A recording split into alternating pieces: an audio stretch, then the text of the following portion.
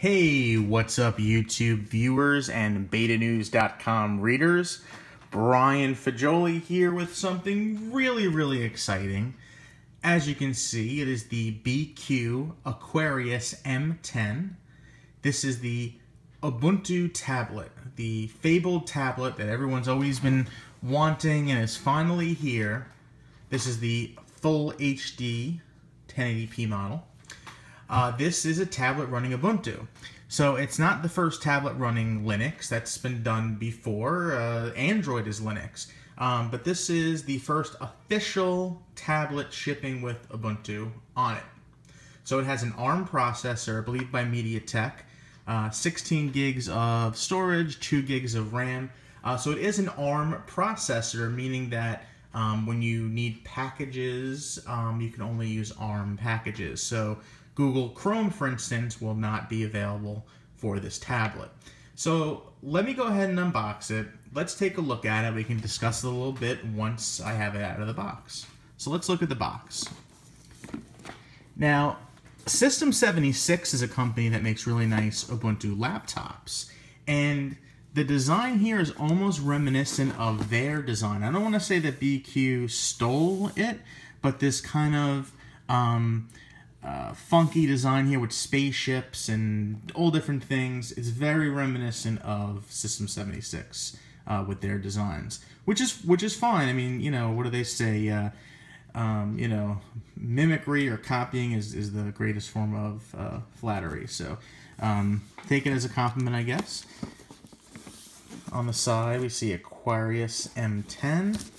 And some details on the back. So as I said before, it has a MediaTek processor, which isn't the top of the line processor, but for this purpose should be absolutely fine. It is a 10.1-inch display, full HD, meaning 1080p.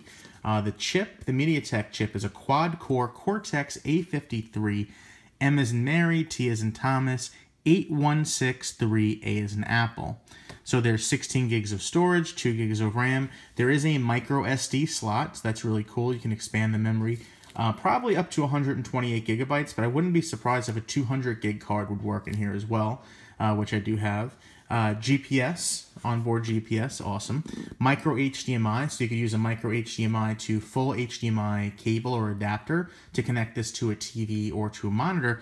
And that's one of the big things with Canonical and with Ubuntu was convergence. So the idea is this is a tablet, but could also serve as a desktop computer or kind of a laptop of sorts when you add a, let's say, a portable keyboard or keyboard cover. The battery is 7280 mAh. That's pretty good. Let's see. There's an 8 megapixel rear camera and 5 megapixel front camera. Let's see. Anything else worth looking at? Nope. Same thing on this side. So let's go ahead and open the box. So it looks like this slides out. Ooh, that's a nice shade of red. And I guess that these dots are BQ's logo because it also is seen at the top here in different colors. This is my first experience with a BQ device, which, as an American, is normal. I mean, the BQ doesn't really make devices for the USA, typically. Whoa. Alright, so there's the tablet. I'm going to put that to the side for a moment. Alright, let's see. Inside, we have some sort of a booklet. Let's see. We have a manual that shows accessories. So you can buy a case. Unfortunately, I don't have a case for this. But yeah, I mean, that's like a nice stand case. I like that. That you could also use it to kind of prop it up for typing. Is that the only accessories, is cases? What's on the rear here? Oh, okay.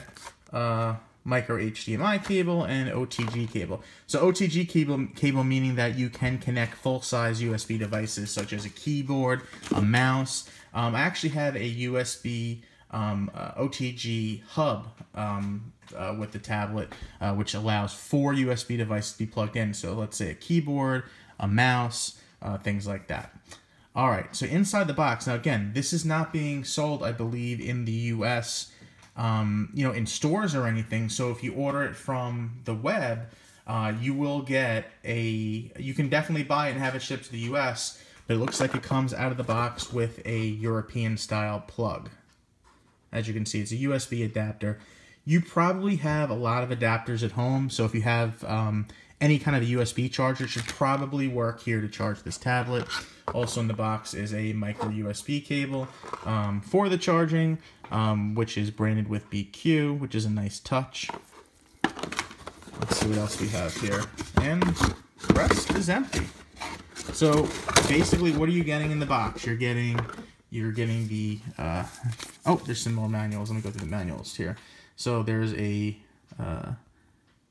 quick start guide, gives some information, how to install a micro SD card, shows you where all the things are on here, such as where the microphone is, where the power button is.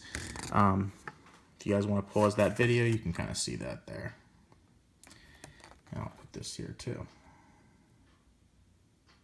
And it's weird for me to see something that is not in English first. So as an American, typically our products have American as the primary language, and then you might see Spanish and French below that, Italian, things like that. English is always primary. So as this is coming from Europe, I believe this is kind of geared towards Europe, English is not the first language. Okay. Here is a booklet about the Aquarius M10 in a bunch of different languages. And enjoy the benefits of a 5-year warranty. So this comes with a 5-year warranty. All right, so let's take a look at the tablet itself. This is really what I'm excited about. As someone, as a Linux user who loves Ubuntu, something like this, a tablet running Ubuntu is something that I've wanted for years, many, many years. And here it finally is. So this is a review unit sent to us from BQ. I say that just so I can explain a bit. So let's see. So here's a power button. I can get that to focus a bit better. We have a power button, a bit hard to see. We have a volume rocker here. On the bottom, right, is at the bottom, we have nothing.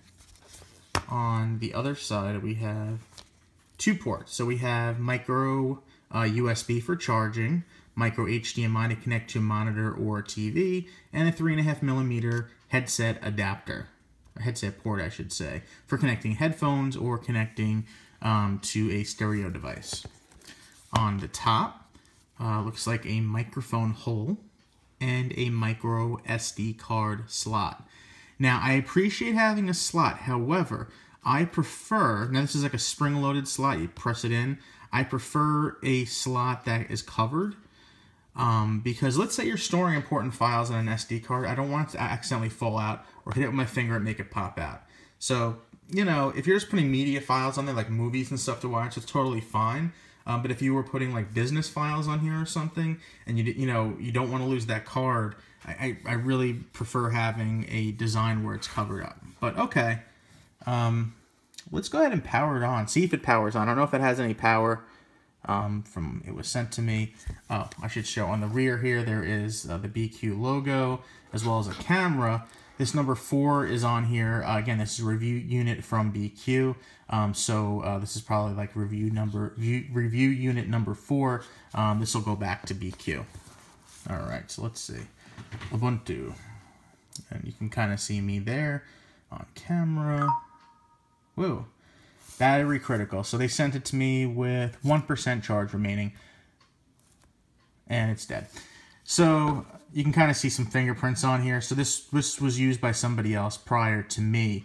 Again, this is a review unit from BQ. I am noticing here dual front stereo speakers. That's nice to have dual speakers that will direct sound towards the user. Just having stereo speakers is appreciated. Having them front facing is even better. So I don't know how great of a media device this is going to be. However, if you wanted to load it up with music files on, let's say, the SD card and then play it back, that should work great. And having front speakers, Again, I have to test them and see how they sound, if they're loud, are they clear. But just having front-facing speakers is really appreciated. So that's it, guys. This is a BQ Aquarius M10 unboxing with an ugly number 4 sticker on the back. Yeah, there you go, guys. If you have any questions about the BQ Aquarius M10, just leave them in the comments below. I'm going to test it. Let me show you some stuff here. Let's see if I have anything. Yeah, let me get some stuff here. Let's see.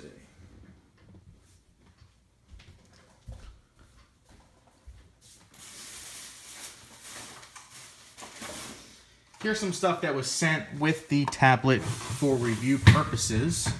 So as I mentioned earlier, here is it says Android. This will work with any device, should even work with Windows with a micro USB tablet. So this is a micro USB OTG hub. So if you see here, it's micro USB on this end, and then there's 2 ports on that side, 2 ports on that side, 4 USB type A ports. So I could plug in, let's say, a keyboard, a mouse. This is not powered, however, so you might not be able to plug in, let's say, you can't expect this to power a mechanical hard drive, a USB mechanical hard drive, for instance. It's not powered, but this will allow you to hook up a keyboard, a mouse. When you also hook up a micro HDMI cable to this and hook it up to a monitor, you now have essentially a desktop, keyboard, mouse, desktop, convergence, y'all. Okay, also, I have a Bluetooth mouse that came with this tablet. Again, it doesn't come in the box with the tablet. Normally, this is for review purposes, but it's actually a really cool mouse because it has orange buttons here on the side. The brand is called TechNet, but it's actually a really good feeling mouse. It's Bluetooth, and it has orange buttons, which are really reminiscent of Ubuntu. Very cool. So even if you didn't have a USB OTG hub, you could use a Bluetooth mouse and keyboard, set that up using the touchscreen, and basically just connect via HDMI to a monitor, and you have yourself a little desktop. Very cool. So if you have any questions, like I said, guys, leave them in the comments below. I will do an official review at Beta News once I get some, maybe a week or so of using this tablet, actually using it day to day. I want to test out web browsing, installing apps, listening to music, watching movies, things like that.